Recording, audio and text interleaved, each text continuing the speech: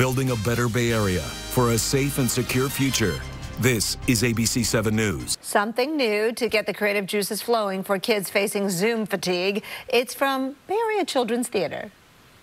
Flying through the clouds. PlayOn is our screen-free audio musical subscription box.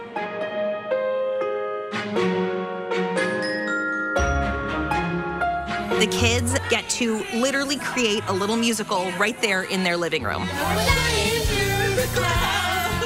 Originally, the idea came when I was watching my own kids doing Zoom all day, and they were so zoomed out. Since I've been kind of trapped at home for a while, it's been hard to release my imagination.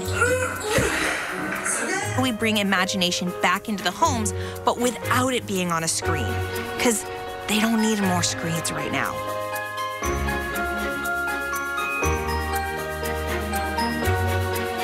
Story, interaction, engagement.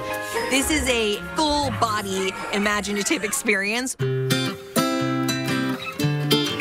So Bay Area Children's Theater has been around the Bay Area for 17 years, serving kids through professional musical theater adaptations of stories from great children's literature, as well as academy classes. And pre-COVID, we were serving an audience of about 175,000 people per year through live theater engagement. COVID hits and we had to shut down everything, which was devastating. Parents and kids and grandparents needed engagement so much during that original shelter in place. We just pivoted and figured out how to reinvent. We built PlayOn. We developed this idea of not just an audio musical. Shake 'em really fast. Woo! Not just a box that is a story engagement activity. Purple Reindeer. What happens if you put them together?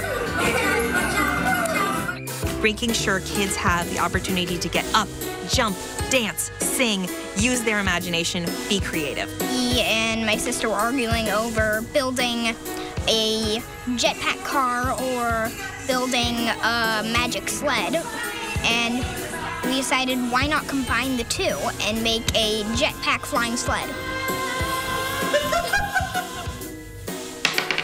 We have a board game that comes with it that you engage with. 1, 2.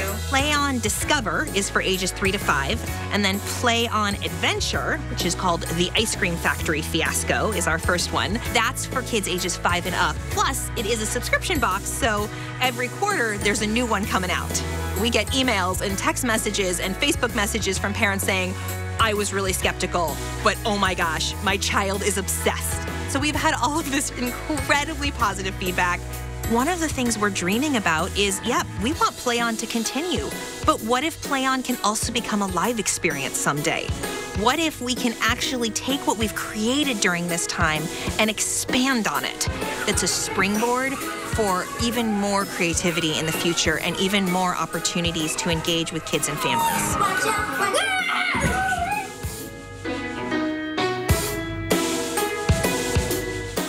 That looks like so much fun. Good job.